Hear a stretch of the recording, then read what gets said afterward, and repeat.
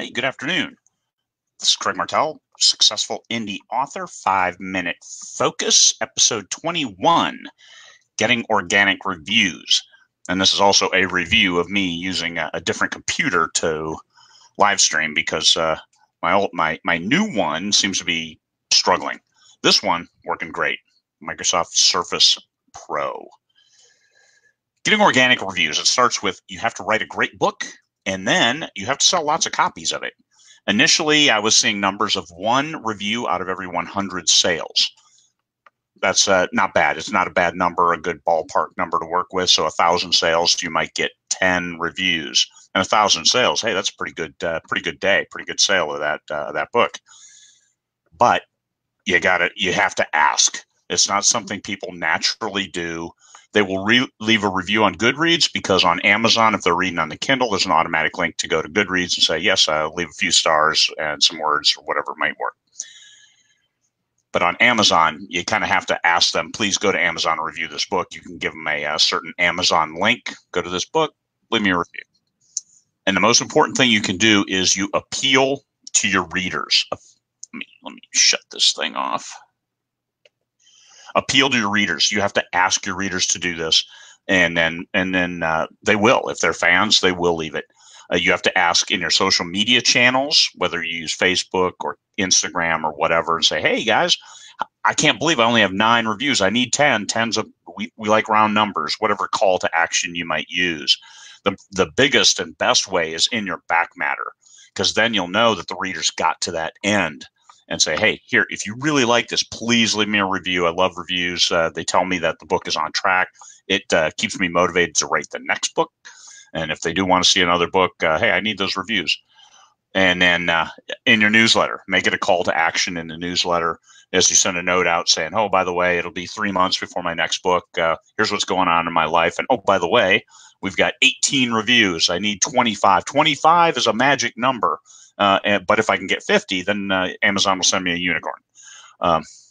And everybody knows that they want their favorite author to have a unicorn. So they should leave you a review. Good call to action. And then 3, write more great books. When you have a lot of books and a lot of reviews, people get in, jump on board, and drop you a few kind words as well. And hopefully that is what it takes. It takes a great book. If you've written a book and you ask people to give reviews and they won't give reviews, it means that they don't want to hurt your feelings because they might not have liked the book. So don't take it personally, but then dig in and, hey, what's wrong with the book then? If you've sold 1,000 copies of the book and you have no reviews, then good on you for being likable enough that nobody wants to hurt your feelings with a bad review. Now, bad on you in that now you can't get that feedback to get better. So maintain that dialogue. Find those folks who are fans and what is going on. Why won't we get reviews? Because I believe that there's something wrong with the book. Please help me to understand. I'll write a better book. I'll tweak it. I'll do what I need to do. So those are ways to convince your team, your readers, in what to do. People do advanced reader copies. I do not, where they send out X number of copies to readers in advance for an honest review. But then if you cut them off of the arc, if they give you a bad review, then it's not quite honest, is it? So I don't like the arcs. A lot of people use them. TradPub has been using them for decades, and that's how they launch a book, and all of a sudden there's 1,000 reviews, and everybody loves this book and loves this author, and there's so much love in the air. Geez, I got to get in on that. Let me buy the book. That's kind of manipulation.